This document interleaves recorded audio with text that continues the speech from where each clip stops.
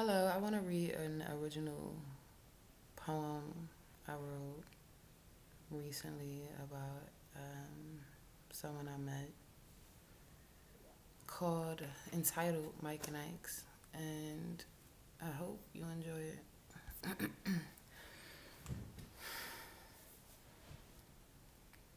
I don't know if I was searching or if I just stumbled across your fingertips when I found them caressing the curve of my spine. But I know I was lost. I was covered in cheap cologne and chasing the thrill. I was drunk and all alone when you reached out to me. For a moment, I thought I was God. It was my job to reach back. So I let you guide me merrily down the stream like Sacagawea and her baby to your room. We embrace and entangle.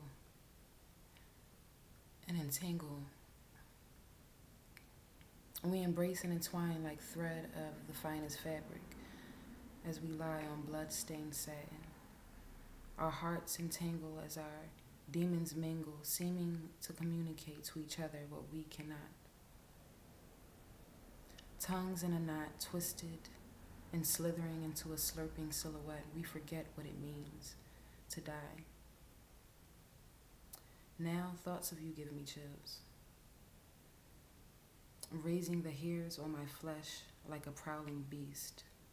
Did I allure him or did he allure me? Who's to blame for the heart beatings? With lies spat, still wet to the touch. He is a ghost in my room, in my mind. It gets cold. I feel so much that I can't feel. Shivering out of anger, fear, pleasure. Am I the grave keeper or the grave digger? Was it just a one-night stand or was I tricked into a heist, held hostage, blindsided and used? Was it caressing or was it a slap, punch, kick? Why do we love like this? And I still don't know, but I know that I was lost.